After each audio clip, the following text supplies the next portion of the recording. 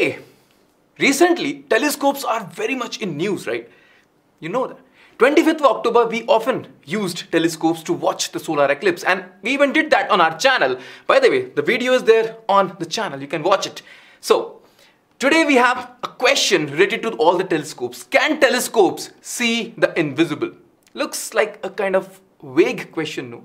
Let me make this question clear to you. See, whatever telescopes we have, at least the normal ones, they are called as optical telescopes because they have combination of lenses and mirrors, and they all work in the visible spectrum of light. What is the visible spectrum of light? Something, the rays or the radiation which our eyes can see. But that's not the only radiation we have, right? So, optical telescopes work on the visible radiation of light. Very good. Now,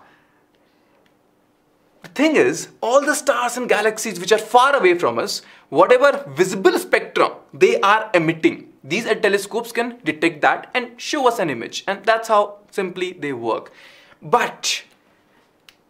So that's why they can see only visible light. But that's not the only radiation these stars and far off galaxies are emitting.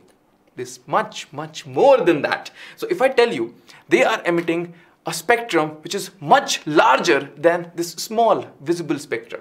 So if you think our eyes can only see 0.0035% of the total radiation coming from the sun, our sun, पड़ोस वाला sun, केवल उससे 0.0035% का radiation देख सकते हैं, which is a very small part of this whole big radiation coming out, no?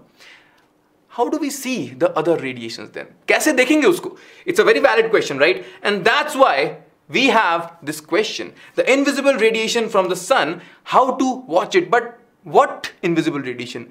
What else do we have? Yes, we have gamma rays, X-rays, ultraviolet rays, and this is the visible spectrum which we all can see. Then we have infrared, microwaves, radio waves, and as you move from that side to this side, the frequency decreases and the wavelength increases. Now, there is one small thing which at least we can all agree upon. Dekho, as the wavelength increases, the scattering decreases. Means, we all have seen, no? Traffic lights mein, red light, for example, you might have seen on tall buildings, we have a red colored bulb. Why? So that red colors scatters the least in the visible spectrum. So, at least very far off places mein, wo dikh jata hai. Scattering होता नहीं है, light पहुंच जाती है. That's why we use red color because it has lesser scattering, or I would say least scattering in the visible spectrum. जैसे जैसे wavelength increase होती है, as the wavelength increases, scattering decreases. Means the frequency or the ray, the light ray, can reach far off places without scattering in between. Okay, fine. Is this thing clear? Very good. Okay, so this is what the complete electromagnetic spectrum looks like, and all these are coming from the stars to us, but we are seeing only this small visible spectrum. Alright, so let's just collate all the points. Most stars emit these different radiations. At times, the visible radiation is not able to reach us, and that's why we cannot see the star with our eyes. This brings us back to the question we started from. Seeing the invisible. Do we have telescopes which can detect these radiations apart from the visible ones? Yes, we have. Let's look at a few of them. We use telescopes that can detect these invisible radiations, and Chandra X-ray telescope is one of them. It is orbiting the Earth, which means you can say it is outside Earth's atmosphere, and we all remember this, no? Dekho, it was visible, and as you increase the wavelength, it was on this side infrared, microwave, radio wave. As you go on that side where the wavelength decreases, it was gamma rays, X-rays, right? So, X-ray is something which Chandra telescope is detecting. So, it's important that it is outside Earth's atmosphere. Bhai, X-ray क्या है ना? ज़्यादा scatter होगा. Correct? क्यों? इसका wavelength कम है ना? बहुत बढ़िया. इसका मतलब ज़्यादा scatter होगा. If you keep this on the surface of the Earth, difficulty होगी ना? क्यों? Earth के atmosphere से scattering बढ़ जाएगा. The scattering will happen more if you are on the surface of the Earth because of the atmosphere, right? So that's why it is outside Earth, it is orbiting the Earth, and it detects X-ray. Who launched it? Launched by NASA in 1999. It detects faraway hot stars because hot stars are emitting a lot of X-ray radiations. Okay, very good. Now, next one. This one is something we call as GMRT, Giant Meter Wave Radio Telescope. Now this radio word is something which tells you it detects radio waves. Acha, radio waves किस side में आता था? On which side of the spectrum was the radio waves? It was on the right side, or I would say red, infrared, correct, microwave and radio wave. So radio wave has very long wavelengths. They scatter the least, and that's why it being on the surface of the earth, it's kind of fine. भाई radio wave क्या है? Scatter कम करेगा, earth तक पहुंच सकता है ना? रास्ते में ऐसे scatter नहीं होगा. Very good.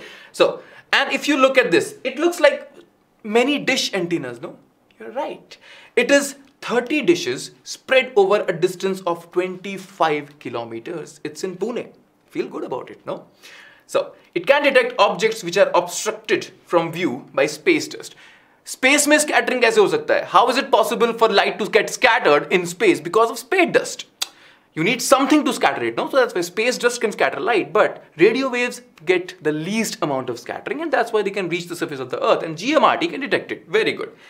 The next one is, I would say, the most popular one in recent times. सबने नाम सुना है इसका. The James Webb Telescope. Can you guess which wavelength? It's on a Lagrange's point, no? Which wavelength does a James Webb Telescope detect? Yes, you're right. It is the infrared. It is the James Webb Space Telescope. 2022 we launched it, right? It detects the infrared infrared wavelength, and this is a telescope which detects infrared wavelength. Very good, very good. It is outside Earth's atmosphere. It's a Lagrange's point, no? Very good, nice. It can detect very far away galaxies. This is the best telescope till now we have ever made. And yes, it's working. It's sending us great and beautiful images. It is helping us to understand how the world or the universe works, giving us images of far off galaxies. Right now it is sending the images to you, right? Very good.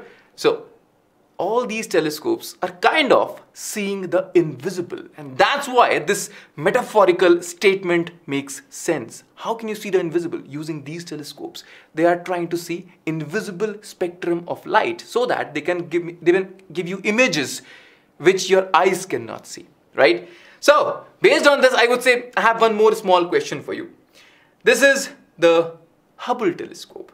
Which radiation can Hubble telescope detect? And by the way, on optical telescopes, we have already done a session, the history of telescopes. Make sure you watch it if you want to understand how optical telescopes work. This session is already there on the channel. Just type out on Google, history of telescopes BYJU'S, you will get it. All right. So people, if you liked this interesting information, make sure you like this session. All right. It's important because the team works so hard for you, and you share it with your friend, because knowledge is best when you share it. Nice. All right, and subscribe to the channel for more such interesting informations, and you know what, academically, I would say, extracurricular wise, we do everything on this channel, and you are missing a lot if you are not a subscriber. So please make sure you subscribe to the channel, and see you later in another action-packed, fun-filled session. Take care. Bye-bye.